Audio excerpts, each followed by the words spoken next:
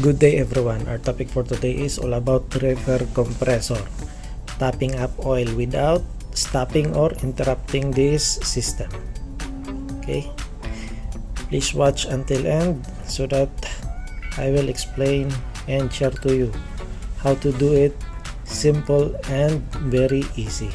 Okay, oil is Planet F32, that is intended for compressor, reefer compressor. Okay, as you notice, our compressor is still running. First, I will show you the level of the oil in the sight glass. I cannot zoom in, but I will try. Okay, almost 1/4 of the sight glass. You need to top up, and then the normal level is 3/4 of the sight glass when the compressor is running. Okay, I will show you the charging valve for oil. Okay, below that compressor, the one that I'm holding, that is the charging for oil, and the other side is for the draining. Remove the cap. As you can see, there is no isolation valve installed on that small valve. It's because I will zoom in. It's because that valve is already a check valve. Okay,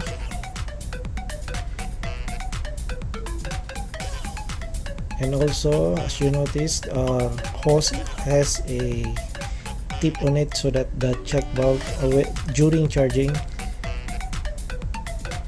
it can pushes the check valve so that the flow, the pump can charge the compressor. Before starting, just purge the air at the hose. Just pump it until the oil come out. Okay, and then connect it just like that.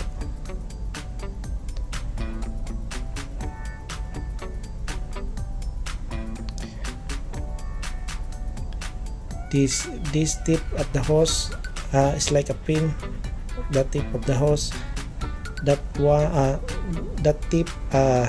pin pushes the check valve. Before you tighten, just bleed and then tight the connector so that there is no air at the hose during charging.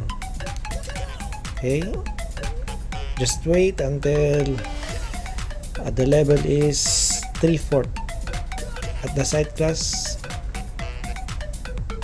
Okay, continue pumping, and that's it, just like that. Plug and play.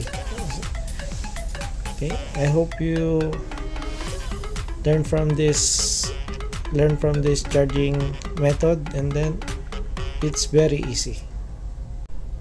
After charging, remove the hose and then secure everything, including the cover. Just hand tight.